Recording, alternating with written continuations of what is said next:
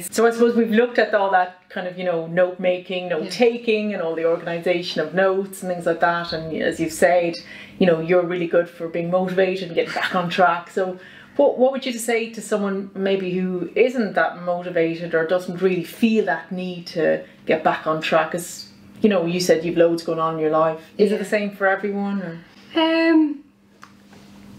Is it the same for everybody? Yeah, it could be I think when somebody's not, it's a really tough question. Yeah. Like when somebody's not motivated, it's different for everybody. Because I have gone through periods where I'm like, I can't be. Yeah, it's just so difficult. It is, and we've all been there. Like you will get like January, February will come around, you're exhausted, and you just don't want to come in. But that's going to affect you in May. Yeah. So you need to keep your end goal in your head. If you don't feel like coming in, or you don't feel like doing any work, or you don't feel like doing anything, and again, we've all been there. Yeah, absolutely. We have all been there. Yeah. It happened to me in first year. I went through a month of I just couldn't be bothered really. Yeah. I just got into such a rut. But that affected me in May. Yeah, so it's going to come back. It's going to come back and bite you. Like, so you need to keep that in your head. You need to keep it like in the back of your mind. Okay, I may not be motivated this week, and that's fine. You could take a week. Yeah, don't let it go past that. The weeks go by really quickly. They do. I don't know. Like, I mean, when you start in September, I missed one day, and the amount of information I missed was horrendous. I was like, oh my god, how did I miss all of this? It's like a week's work. So, like, if you get into that rut.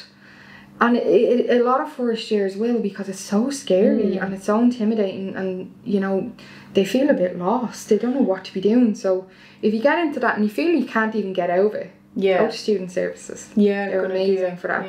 And then as well, if you're not overwhelmed and you just can't be bothered, just think, okay, in May I have exams in May. If I don't get up and come in and do some work, I ain't gonna get the grade I want.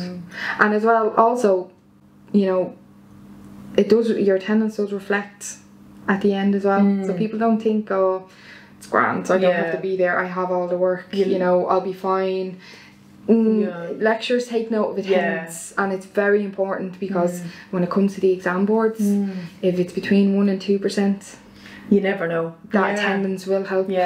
So do you think it's a good idea, say, if I'm there, in September and I'm kind of struggling, and someone says to me, oh, but Gina, think about next May. Next May might seem a really long way away. It's not. Yeah, but do you think it might be good for them to kind of think about, okay, I'll get through the next 2 weeks, or I'll get through the next week, or next, because that's how the weeks then. I'll get through this topic even. I'll get through this topic. Good idea. And see how I get on. And then once that topic's done, you're probably in October, and then it's okay, I'll get through the semester or exams at Christmas. So just small milestones. Little steps. Because as I said, it's so overwhelming. And it's like running a marathon. It is, except you've like 3 people on. It feels like you've 3 people on your back, and you can feel like you're sinking. And it's very demotivating. So just small steps. Like I said, it's a bit like getting back running if you haven't been running before or something. Just not go that far. No, but it's not just It is.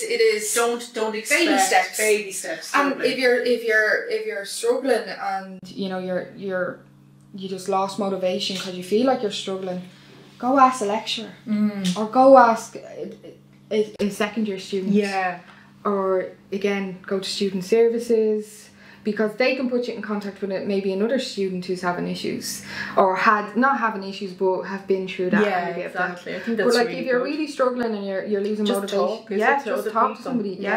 I think as well, talk to those who are in your class as well. Sometimes we go outside of class, we think, okay, I'll talk to... But in the sense of maybe your first year and you don't really have that social circle, like go to your class tutor. Yeah, there's a great and explain idea. to them, going, listen, I'm really struggling and I'm not motivated at all, and I'm finding it very difficult, and they will do everything for you, because lecturers are there to help you. Yeah, and the class rep is there as well, kind of as a support thing, that just talk to them, and they're in your class, so they probably experience the same things that you have as well. Yeah, so. we don't know what's going on in other people's heads. So just talk. You may have a smile on your face, but they could be true. on the inside.